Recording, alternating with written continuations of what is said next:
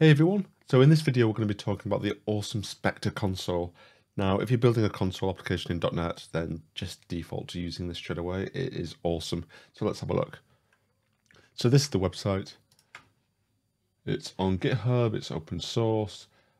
It was started by the awesome Patrick Svensson, and he's actually been on the podcast talking about Spectre Console. So if you like this video, go check that out too. So if we look at the website, what does it do? Basically, it's a component library for .NET Console applications, kind of. So you've got all of these kind of things, different styles, tables, charts, various things. Oh, that's worth looking at actually, live updates. And one thing I really like about this is the documentation is very, very, very good. It's so easy to get started. So if we just start with a new .NET console application. So there's nothing, I've not done anything to it. It's just file new project. And if we then go to the documentation and up at the top, there's a quick start. And to get started, we just install this NuGet package. So you can do it from the command line. I'm just going to do it from Rider.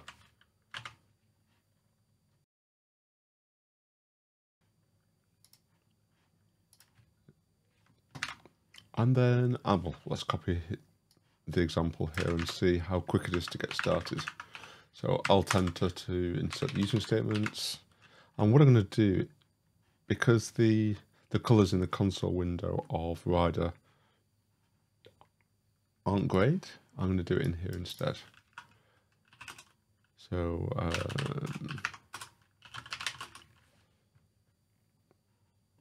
just comes a bit more colorful. If I do it here, it's kind of, I don't know, it's just not as rich, and especially when we show the other components. So let's have a look at a few of these components. Now, when I start a console application, quite often, a lot of my console apps might want a selection drop down. That's probably quite a common one. So let's start with this one. So we've got text prompts to ask something. We've got selection. So let's go with this one. And again, it's so easy to just copy and paste and play around with these. This is what I like about this. And I think I'm going to change some of these. So this is, what's your favorite fruit? Let's change this to, what's your favorite podcast? I won't bother with those. And let's add some choices. Of course, I've got to start with this one.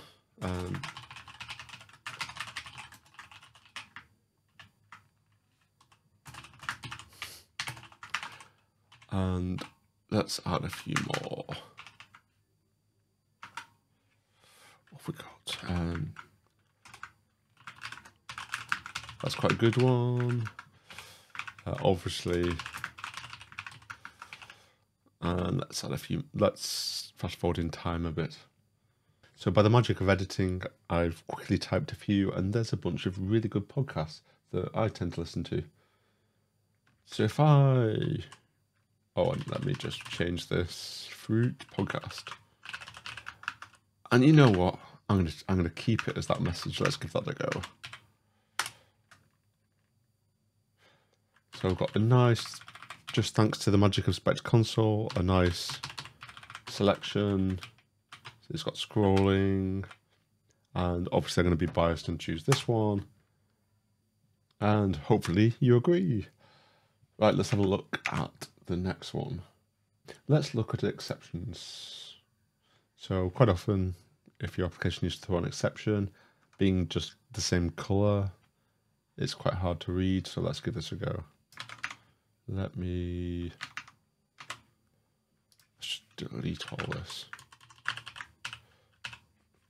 And let's say,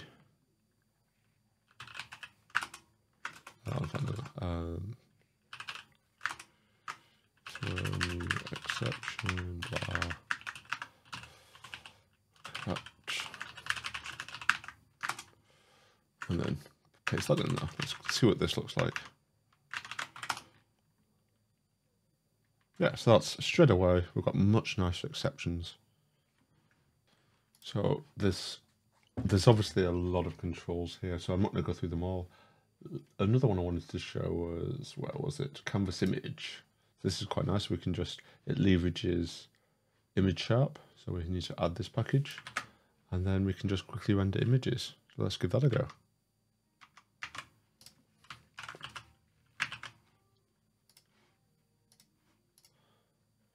And then let's just copy this.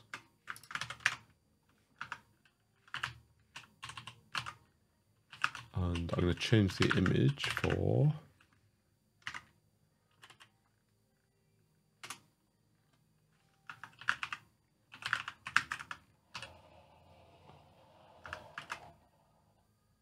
this one. So if I run this now,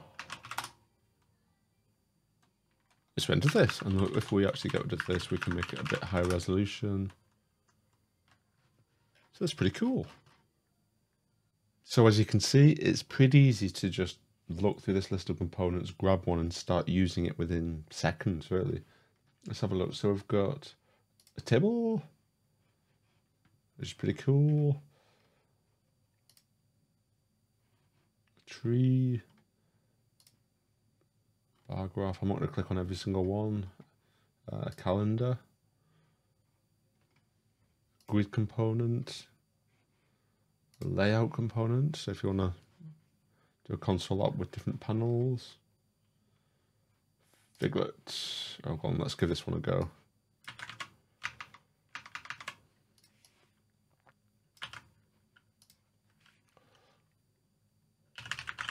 I don't know why I retyped that then.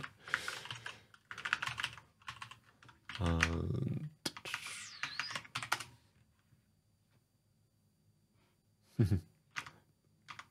pretty cool. So another thing, Spectre Console also has this concept of Spectre Console CLI, and this basically allows you to set up your console app to have different arguments and parameters and things passed on via the command line. So let's just take this.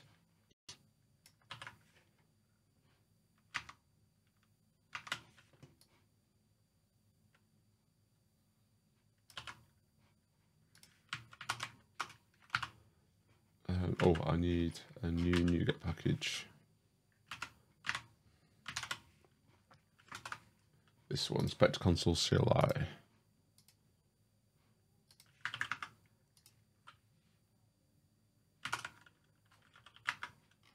Brilliant. And their basic example is kind of like getting files in a directory and getting the total file size, I believe. Let's just simplify this a bit, just to make it. Let's just change this, so let's say name, and enter your name.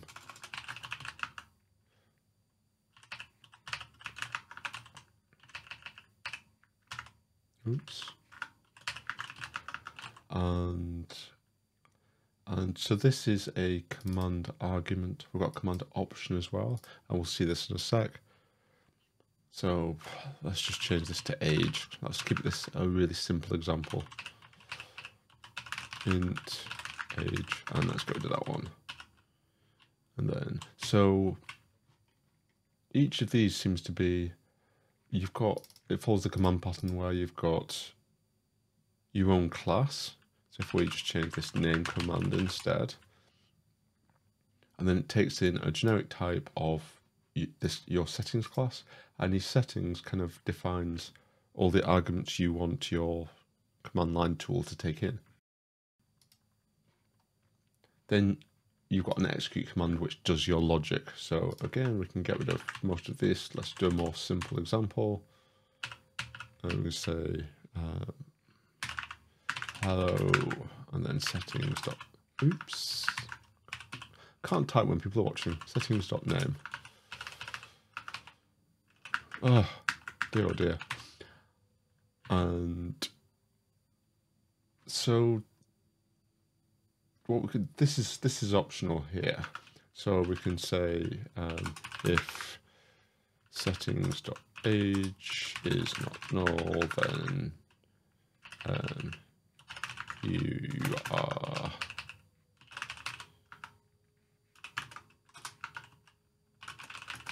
something like that. So that's a bit of a simpler example. So let's run this.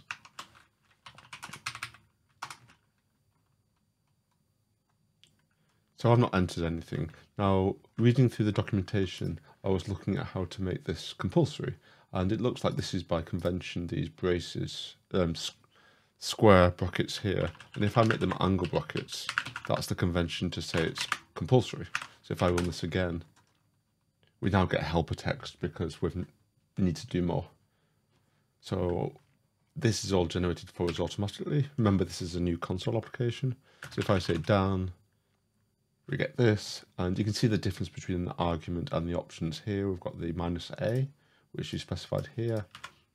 So if I do -a and of course 21, then what happened then?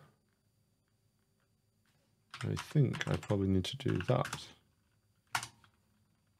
Yes. Yeah, so it's, oh, by the way, dn is my alias for .NET and .NET Run, and because I hadn't put the hyphen, it was seeing this as an argument being passed into the .NET Run command rather than our application. So that's what that hyphen does. So you can see, hello Dan, you are 21 years old. Yeah, right. So that's a super simple example, and there's a whole bunch down here. There's a whole bunch of more advanced options and documentation about how to use it, but it's probably out of the scope of this video. And finally, let's just look at the appendix. So we've got a whole bunch of various things like emojis and spinners. So a bunch of emojis you can put in your console application. We've got spinners. So yes, it's a very cool library. There's so much stuff, and I can't think of a console application I've written before that wouldn't benefit from something like this. And again, if you enjoyed this video, just definitely go and check out the podcast, episode 14, where Patrick joined me to talk about this. And as usual, if you enjoyed this video, please click like and subscribe down below, and see you next time.